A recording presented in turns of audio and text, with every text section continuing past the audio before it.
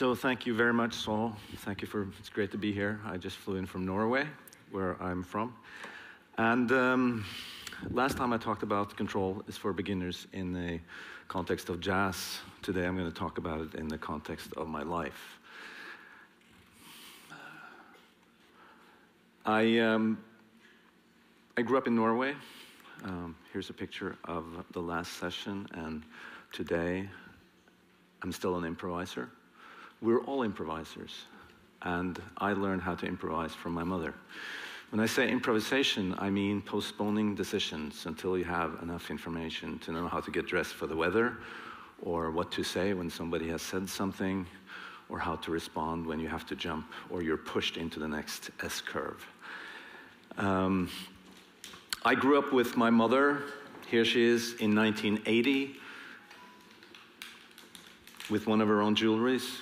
She was an artist, self-taught, and 2 weeks into my first freshman year as a jazz performance major at New England Conservatory, she died from a brain hemorrhage, 43 years old,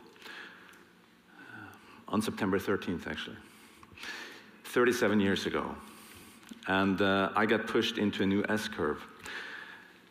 And this is her name, and we're going to show you some of her works. She left me with 30 garbage bags of art. She was completely unknown. And recently, she was rediscovered.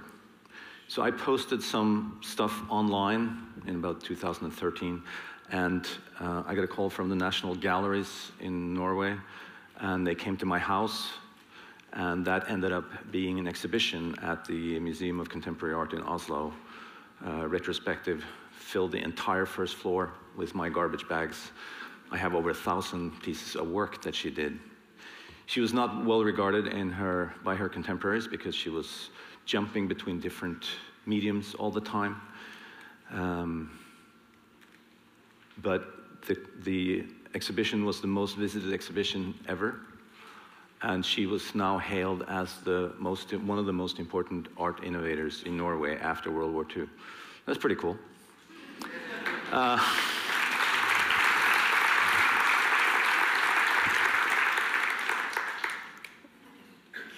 My mom got pregnant when she was 19, met my father, and it happened very quickly. She got married a month after she got pregnant, and she had just started art school, and she got kicked out for being pregnant, which also happened to Patti Smith. And they continued doing that in Norway until 1967. So this is in 1957. You see me here with my mom, and you also see her dancing, and I think that was part of the problem. Being 20 years old with a little child is that you wanted to do many things, and being a mother was just one of them.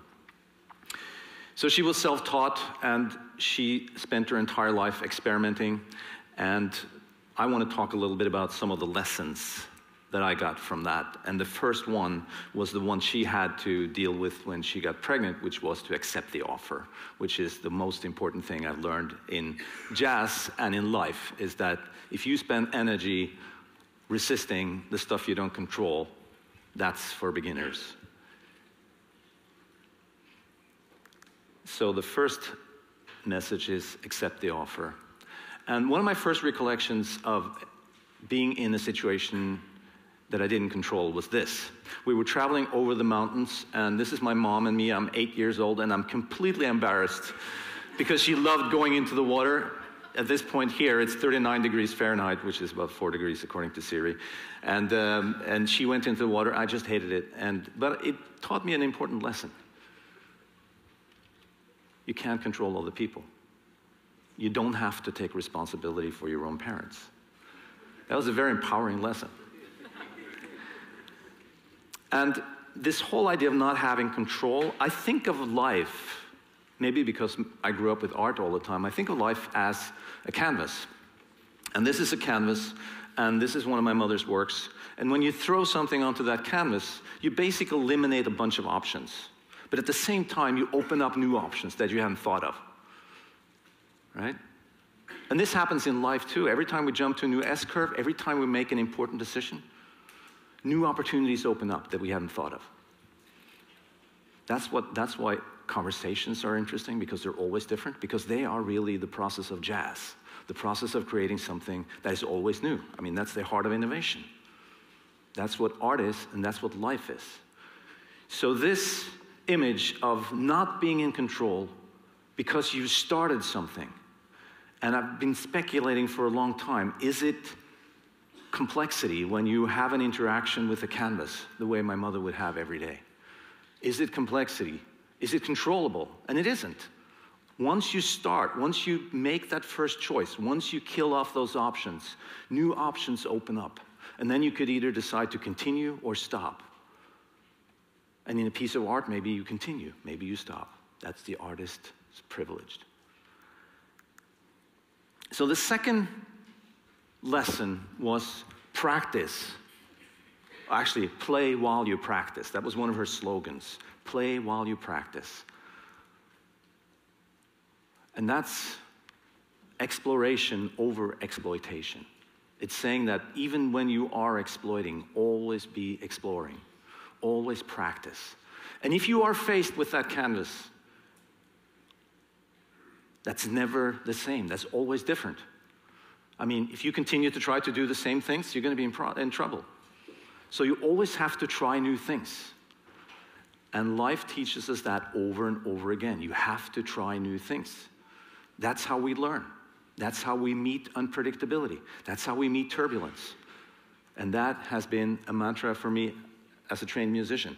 I was trained as a musician and as having a business degree. And I worked both in business and in music. And always practicing, every day, everything I do, even this talk, I've never done this before.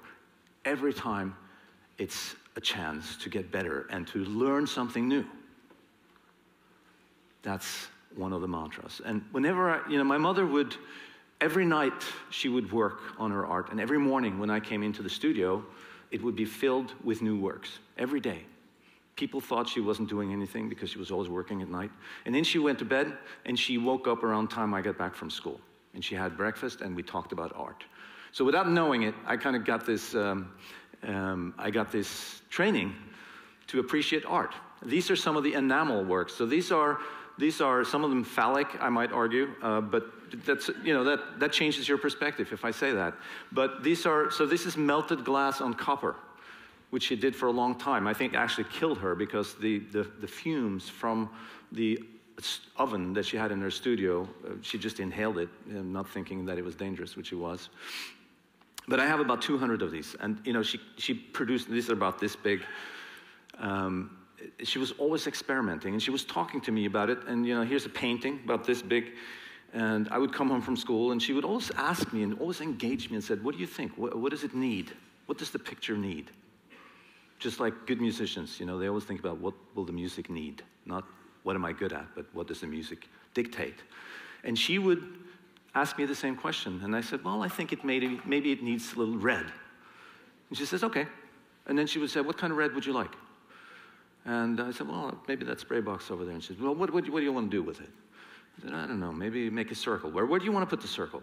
And that way, she forced me to make decisions. And she also, once we finished that discussion, she would go, and because she didn't have an art education, or maybe she would let me do it, the circle might not be perfect, which a lot of people who had spent 5 years in school learning how to make a circle, they'd be they wouldn't like that. And that was another important lesson, that even if the elements are not perfect, the context can be. It's how you fit it into the context. So always practicing. Here's another piece. Can you see what this is? It's a car grill. It's the grill of a car turned upside down, and then she put a heart inside. She was using everything. She was a hoarder, a collector of everything, and she used everything. She was always looking for opportunities to practice, to explore. What if I do this? How if I put this together? And this is not jewelry. This is this big. It's not a sculpture. It's kind of some hybrid. And what she was always after was finding her own voice. She had this saying, don't let go of your own thing. That was her one thing they always said. And it's not about creating your own voice. It was not about saying, oh, I have to be more original. It was about letting go, but not leaving your core. always developing that voice. Here's one of the images late in her career, when she was becoming more confident, less friction. And it was interesting, this is one of the sketches for an exhibition at the Jazz Festival in Norway in 1979. And when the curators looked at this for the exhibition, they thought that some of the drafts were much better. Maybe because she was less self-aware. She was just throwing it out there. She was just producing this while listening to John Coltrane. This is produced, and she might say to me, "What do you want?" And I always said, "Give me some more red." And she made these stamps. As you can see, there's small stamps in here, so she could work faster. And she used spray paint. This is made on wrapping paper because she was always broke. Alan Weber asked me what drove her, and I said it was certainly not money. I think that all her artworks are really a byproduct of her practicing, of her exploring. It's like a party, if you look at after a party and you see all these empty bottles, you might think that this party was about producing empty bottles, but it wasn't. It was something completely different.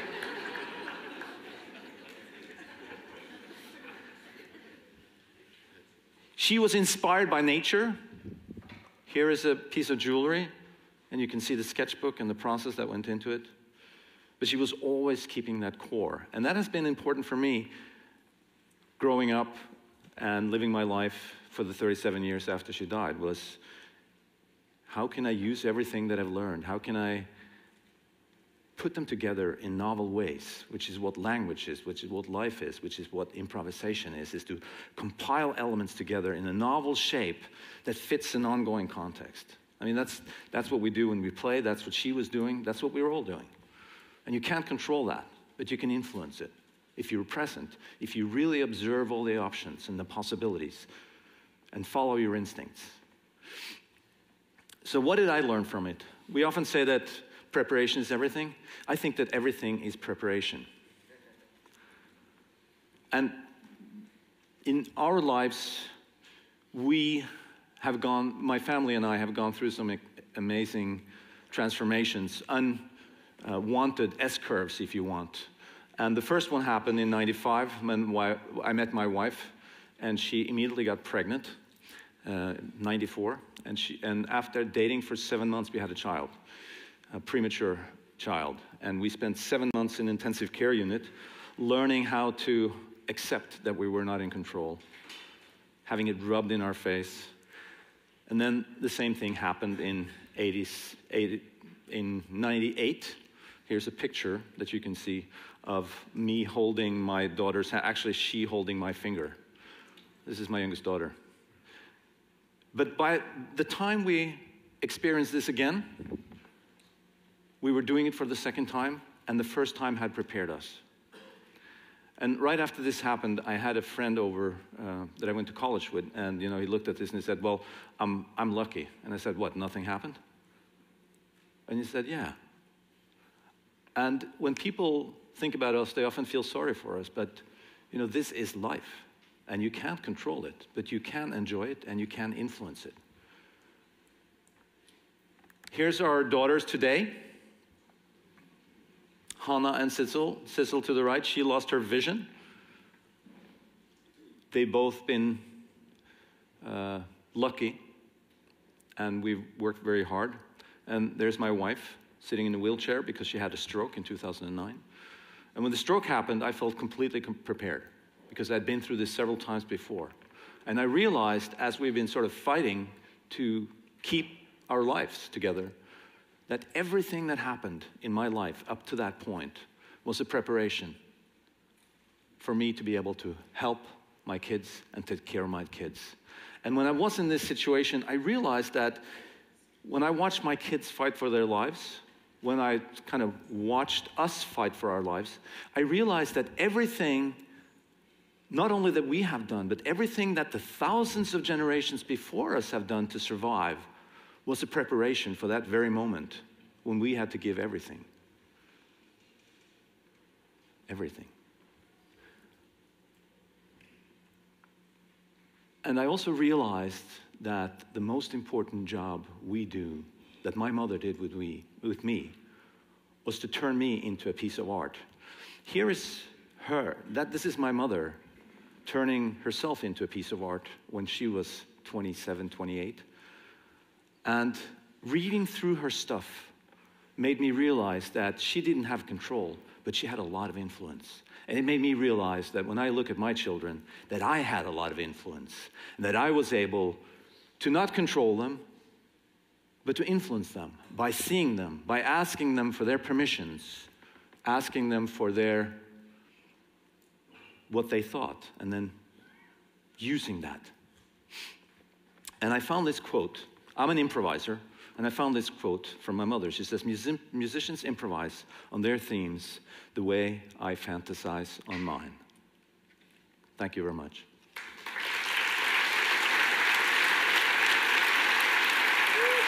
Thank you. Thank you.